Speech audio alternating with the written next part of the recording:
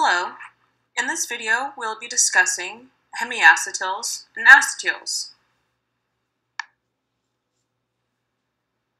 Hemiacetals are compounds that are derived from aldehydes or ketones and an alcohol. They contain both OR and OH groups that are bonded to the same carbon. To the right is the general form of a hemiacetal. Hemiacetals are formed when an aldehyde or ketone reacts with an alcohol, as shown below. This example is specifically with an aldehyde.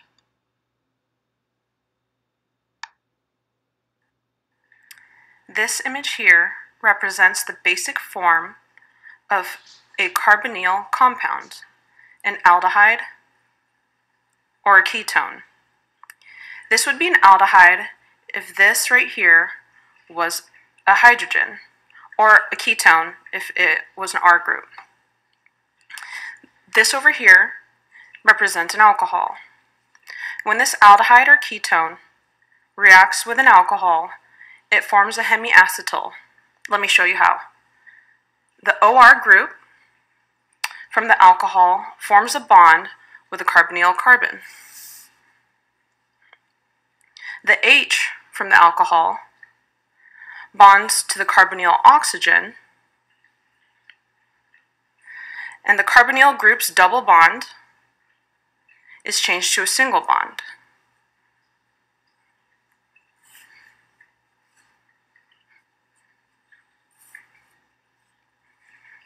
And that is how you get a hemiacetal, when an aldehyde or ketone reacts with an alcohol.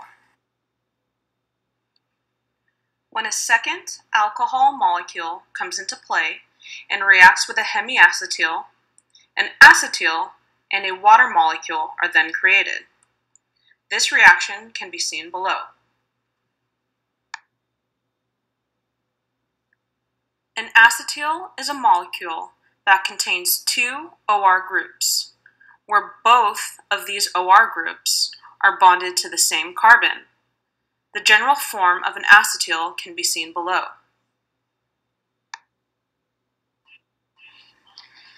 Hi there. Today I will be discussing with you the formation of acetals from hemiacetals. So as you can see here, we are starting off with a general hemiacetal molecule.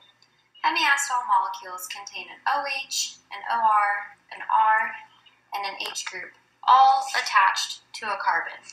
Note that this H below here could also be an R group in some instances.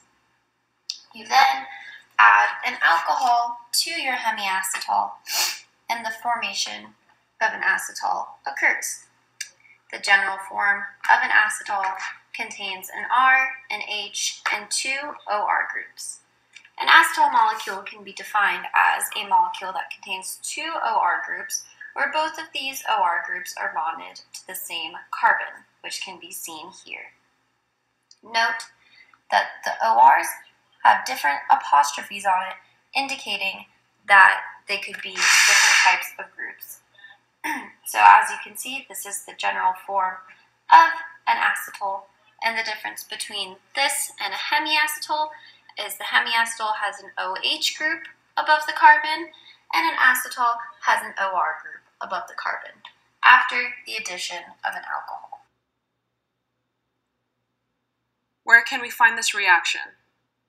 Acetyl compounds can be found in the making of beer.